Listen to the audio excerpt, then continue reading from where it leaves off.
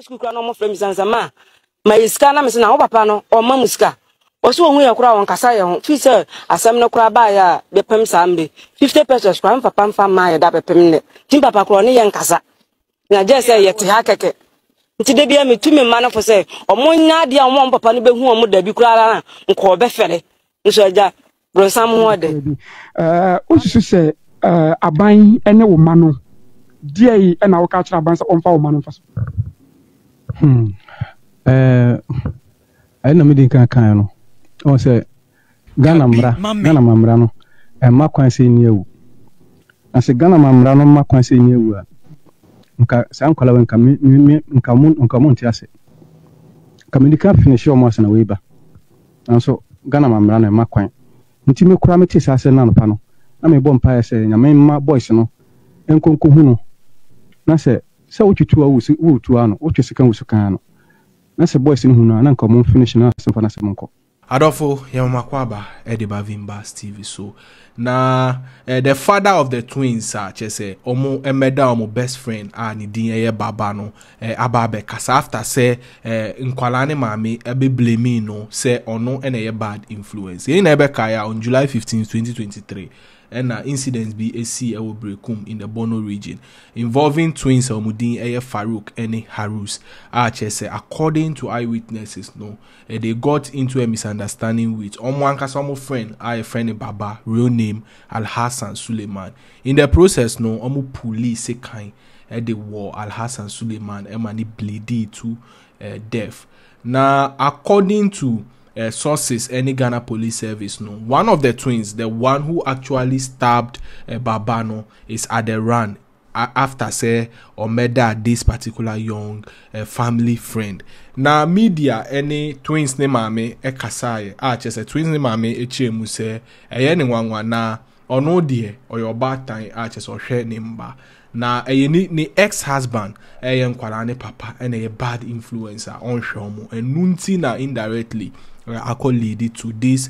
particular result. Nkwala ne papa ababe kasa chese wache mu se die maame ne kane die oboa na ono ankasa kra no nya opportunity ankobe meda nemba dansana chese this incident abisi na obompa say the area boys should get hold of this gentleman or say emfane ho say Ghana police service murders and a bar as a result of killing someone else. Now, according to Papa, no, or say he did his best to take care of these children, and so almost some see so say we any cocaine and on battery, and you know, no the BCBano and fa ne home. Just a moment go tie and come on ni section of the media D na for adventure comment section. Na answer na meba akwadana wa film no papa nuano so no mame musa papa ya no akasam kakra bi osusu se aban ene wo ma no die e na wo ka kira aban se omfa wo ma no mfa so I know me dinka kan no o se Ghana mamra no ma kwan se ni ewu ase Ghana mamra no ma kwan se ni ewu a nka san kwala wen kam nka mun ti ase kamedika finish o mo ase na we ba so Ghana mamra no ma kwan nti me kura me ti ase na no pa no na me bom pa ese nyame ma boys no enkonko hu no na se wututu a wutu ano wutu sika wusuka ano na se boys no hu no na nka mo finish na se fa na se monko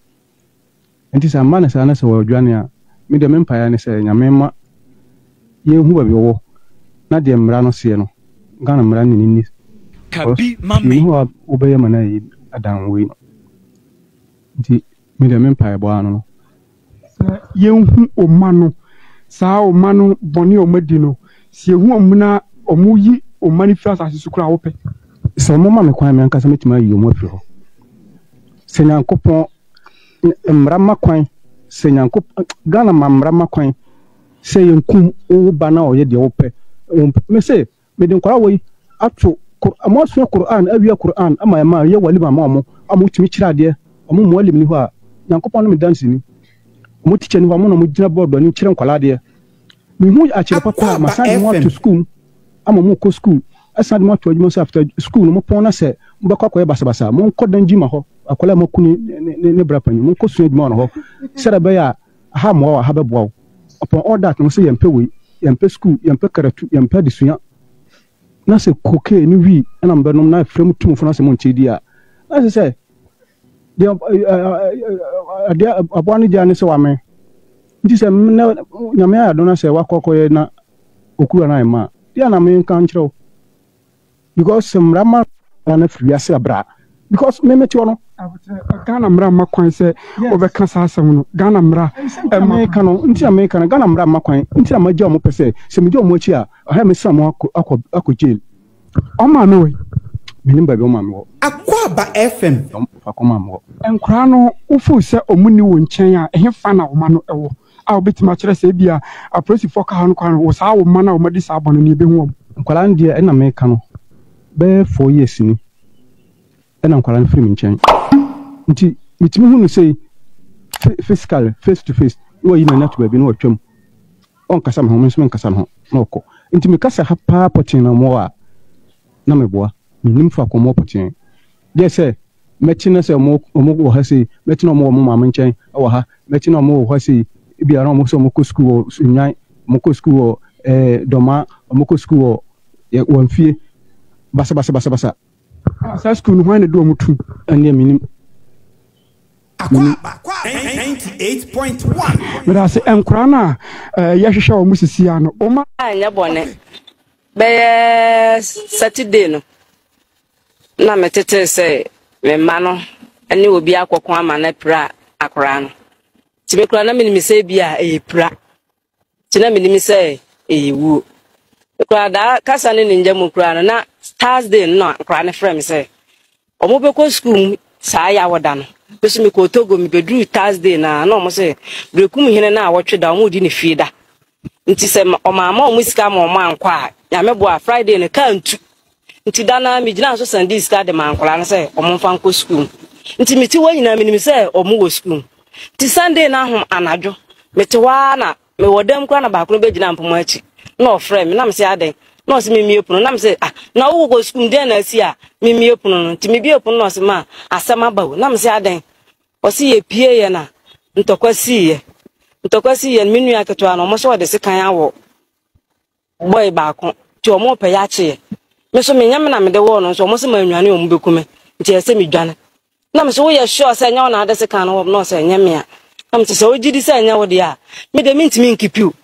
na me bisa sa akola ben ya na o se baba na me se baba ben na o se sister Sophia baba na me se na baba de mu nua e de na mo koku no na o se ye kura ntokwa no kura sha se na nya ye ne baba wo na ye nim ne ye baaye me ne ne se o mo bo me nti me misi fom nti se me nua no kwan ofa so de apaso no wo boy no so de wo ne ha me ka se metimi a kira na me boa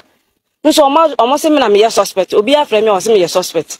na me se o mo se wo na wo na okun no se nyo no na me se o gidi se nyo no ade a amefa nko police station na me ntimi nkipiu na me de mba na ye den ko police station ti no a ye de no ko ye na o mo bisa na no asem na o kan na sunyan do masefo ekipi no wo nti anwumre no na omoma bekunfo be fa no na me di akire baa ti ye baa no mo se ye nko ade a chen a ye mra na ye de baa no pai nti me baa na de ketwa no kura na ono kura na wadi bone no mi huno se ono ankasa kura de ne me baa na ebreme a ka sister Sophia ho do tika de baa ne beba because ye na transfer bone oh na kura sister send your baa ta we gira na so ya ne ma na me tu ba ma ka me ho ma time ya na me ma ba 4-5 years ni ba ma 50 pesos kura ni ana me me de me ma nti me ka sa na nya me ya na mbo na mfa ye nti me gira video so sa bu ya ga la fo na mo ame na ya pa sister na jo na me ni me de ni fa du ya ba ya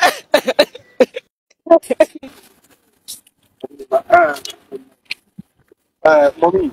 me say arewo no wo de but me say mbisa ba kwa na minu na o ma no me ka say na o taiti o monka me pa cho a me ne o mo nete o mu tu firi o mo papa ho betena me ho sunwan na o se ma ja na wade nti on hwe nkola no ampa so pa mo nkola no ma o mo bae ba ta minti me mpa mo me ma me je me ma sa tam na o mo betwe bi si nti me ba brekum wa be pe school mo twere ye bese arewo no wo de but bese mbisa ba kwa na minu na o ma no me ka say na o taiti o monka Pacho ame ne omo nete. Omo tu firi omo papa ho betena me ho osunwan na o se ma gya na wade. Nti onhwe nkola no. Ampa so opamo nkola no ma omo bae ba tan mi ntimi mpamo me ma me je me ma. Satam na omo betre bi si ntimi ba brekum wa bepe school ma omo twere. Omo twere wie ya results bae no ba kunya mansen na ba kunya doma salvation. Bigina me na so de omo mienu nyina akoye. Nti nkura no kura akoma oba me ho. Omo bebom na me koye case wo domase. Ana omo che wo mo na omo bisa ma no ase na me kyerɛkyerɛ mu se omo nya me bone but ase me ne omo ye permit ya omo a omo ntie na police fo ne se me fo papa number mo na me de mo na omo friend no se na nkora ne sitie no enya ade a metimi ne omo atena nti no no omo nya nkora ne no omo ntena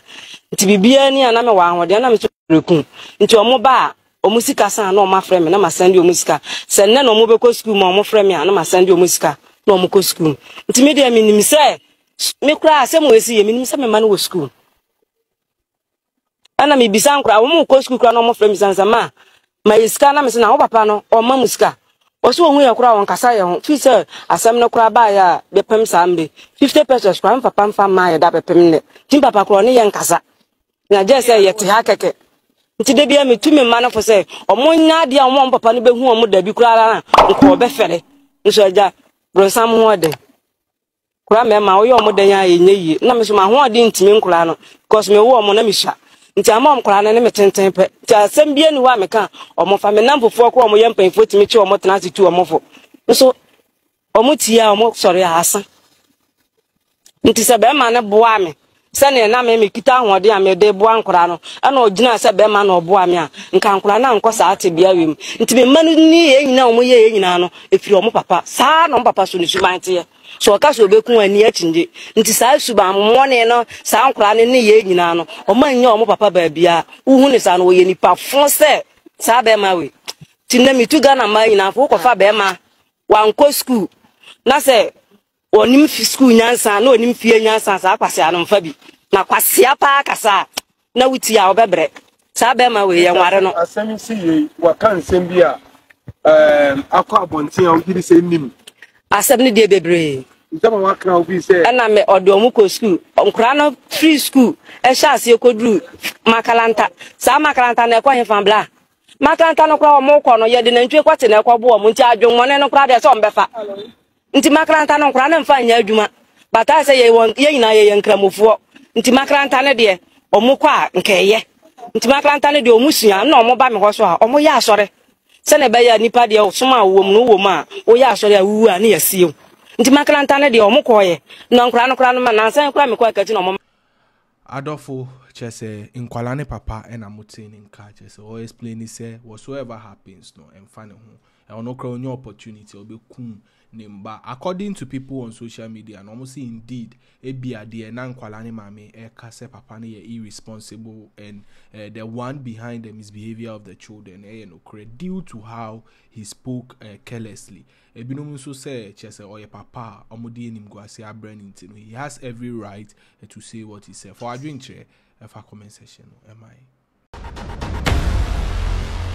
Bεgs TV